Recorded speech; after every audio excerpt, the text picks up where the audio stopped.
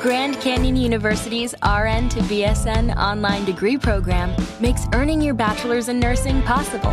Balance online coursework with local in-person clinicals to position yourself for potential leadership opportunities in the time you have from wherever you are, leaving room for what matters. Achieve your goals with your personalized plan and team behind you. Find your purpose at Grand Canyon University. Visit gcu.edu. This week's podcast is brought to you by The Great Courses. I love learning. I got a couple degrees. I still read books and watch videos all the time.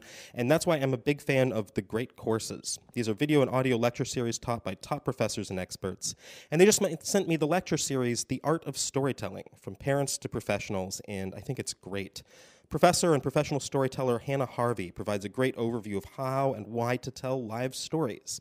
I really like how she gets into both the theory and practical bits of how to build a character arc, which is exactly the kind of thing we look for here.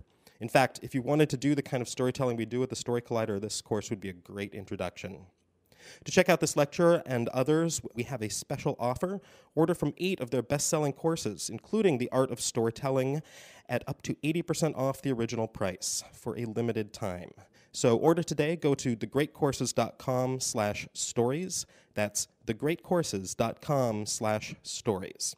One more time, thegreatcourses.com/stories. A science story, huh? These NYU scientists, I felt right. I was so And I just thought, well, I had figured it out. It was that golden moment. Because science was on my side.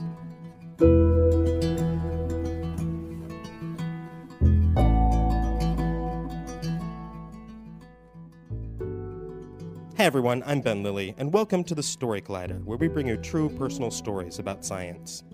This week's story is from Erik Vance. It was recorded in October 2015 at Oberon in Cambridge, Massachusetts, as part of the Science Writers 2015 meeting.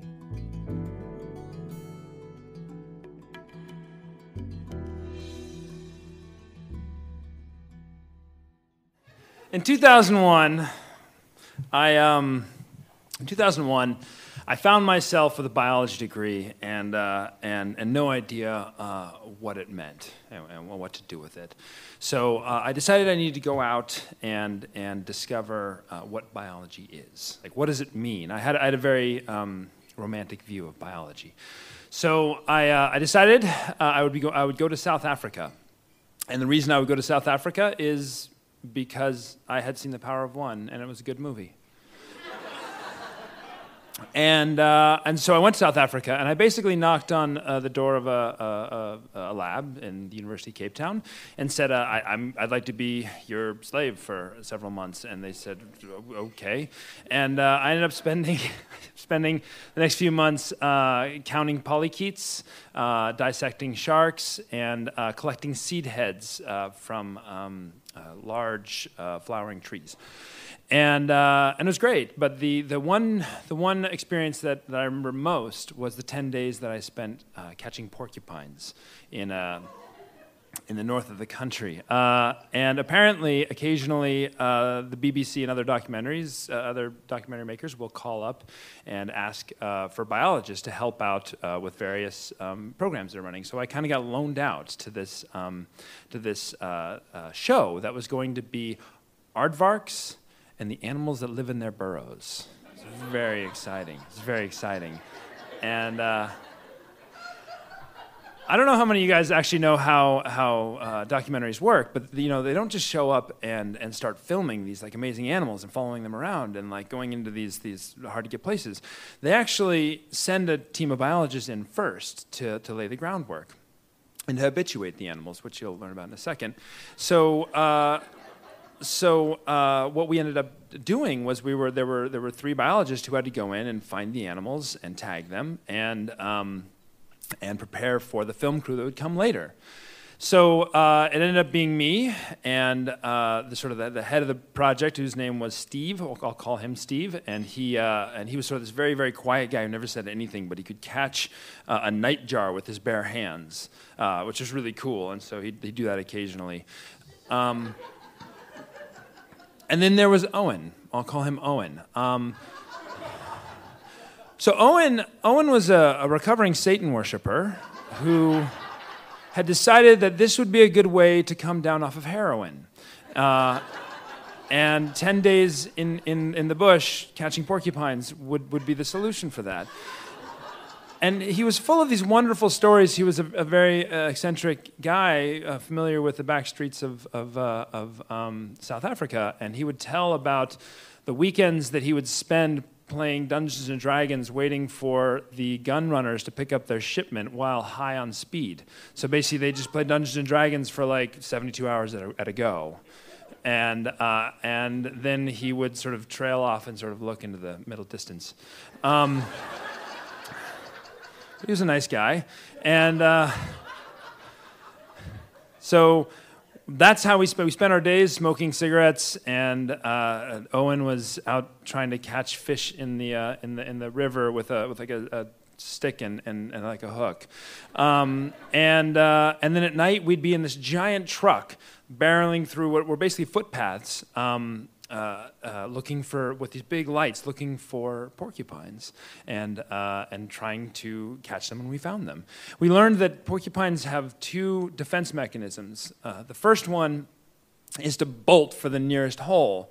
And it turns out that porcupines, especially when you've been smoking cigarettes all day, porcupines are really fast. And so we spent a lot of time just like with our hands on our knees, sort of like desperately trying to catch our breath. And it was like the third day when we bought gloves, because those can come in handy. So that's the first defense mechanism. The second defense mechanism is basically to put their head against a tree, put their spines up, and just say, fuck off. Give it your best shot. And these were the ones we wanted because, we couldn't catch the other ones. So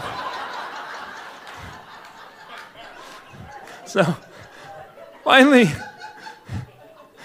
we found one. Oh, and as we're doing this, we're sort of looking for these things, and it's this, Owen and I would spend a lot of time sort of, we're on top of the truck, Stephen's driving, and we'd spend a lot of time sort of talking about philosophy and Owen, I came to a revelation when I was talking to Owen one day, because I was talking to him. I was kind of this obnoxious state in our youth where we're like challenging like religion and like trying to push people a lot, and I'd say, how do you know there's a God? Oh, I should say, Owen's a recovering Satan worshiper. He'd become a born-again Christian, which actually isn't all that different. He still believed that Satan's claws were, as he said, like ripping into the flesh of his chest, and you could feel it. But now it was a bad thing, and before it was a good thing. But he still talked about Satan a lot. And so I remember asking him one day, we're sitting on top of this truck, and we got these lights, and we're not finding any porcupines. And so I'm like, so how do you know there's a God? Like I'm asking all these questions. He's like, well, I know there's a God because I know there's a devil. I said, well, how do you know there's a devil? And he's like, well, I met his lieutenant, and he named lieutenant, and it wasn't like one of the lower ones. It was like one of the big ones.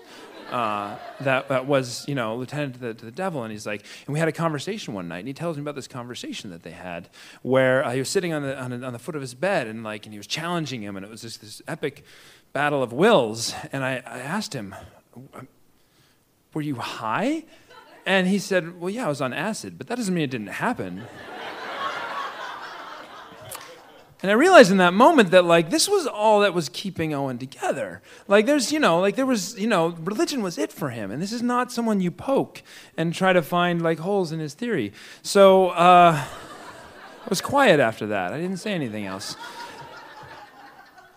And finally, after all this, we found a porcupine, and we caught him, and he was one of those who put his head against the thing, and that was, we had a syringe of ketamine, and so... We brought him back to the house, and we cut him open, and we put a tracking device inside of him, and then we sewed him back up, and because you don't want to see a color around the animal on the film, right? No one wants to see that. So and then we released the animal into the wild, and then we waited to see if he survived. And they named him Uncle Erik, either in honor of me or mocking me. I was never sure of that. But then we had to start the process of habituation. And habituation basically means, it's not taming, it's like a level down from taming. It means that the animal comes to understand that you are not there to kill it, and you're not going to give it any food, so it just ignores you after a while. And when they get to this point, then you can bring in a film crew, and you can bring in the sound people, and you can make noise around it, and the animal will just ignore you. So this is a key thing, and the way you do this is you have to hang out with the animal, and you have to talk to it. Or you have to do something to make noise around it. Now, there's a couple different ways to do this. You can sing to it. You can read a book to it. That felt weird. So I just talked to it, and mostly I just told him about my relationship problems, and it went a little like this. And then she told me that she didn't want me to come because her friend was coming, but I didn't even want her friend to be there in the first place. So my mom, so I have to go back a little bit on this. So my mom, several months beforehand, and all the while, this porcupine has his head against the tree, looking down, saying, dear God, just kill me now. And I remember one night I was doing this, and this poor animal was sitting there waiting for me to tell this long, drawn-out story about how we couldn't share breakfast cereals. And I thought I heard a storm coming, so I walked up to the top of a little ridge about yay high, and I looked out, and I could see there was a storm sort of coming along the horizon. And I turned back and I said, okay, I got a couple hours, and or an hour or so. And I turned back and I look, and Uncle Erik is gone. He's taken off. So I turn on my tracking device, and he's not on it. Like it's not even pinging, which means it had a radius of about 100 yards, which means he had basically bolted 100 yards in one direction and cleared that in about like a minute to get away from this horrible human being. And I remember sitting there looking out over this savanna and watching the storm coming in and thinking about the Satan worshiper, heroin addicts, and the porcupines, and thinking, is this biology? Thank you.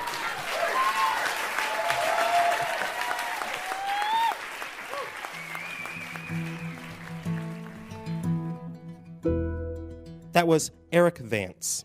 Erik is a native Bay Area writer replanted in Mexico as a non-native species. Before becoming a writer, he was at turns a biologist, a rock climbing guide, an environmental consultant, and an environmental educator. His work focuses on the human element of science, the people who do it, those who benefit from it, and those who do not. He's written for the New York Times, Nature, Scientific American, Harper's, National Geographic, and a number of other local and national outlets. He is currently working on his first book, under contract with National Geographic Press, about how the mind and body continually twist and shape our realities. Story Collider is produced by me, Brian Wecht, Aaron Barker, Ari Daniel, Christine Gentry, Skylar Bear, and Liz Neely. The podcast is produced by Rose Eveleth. Additional help from Brooke Williams, Lena Groger, and Justin D'Ambrosio. The theme music is by Ghost. Special thanks to Oberon for hosting the show, to Wade Roosh and everyone at Science Writers 2015 for being amazing partners, and to porcupines for being the real meaning of biology. Thanks for listening.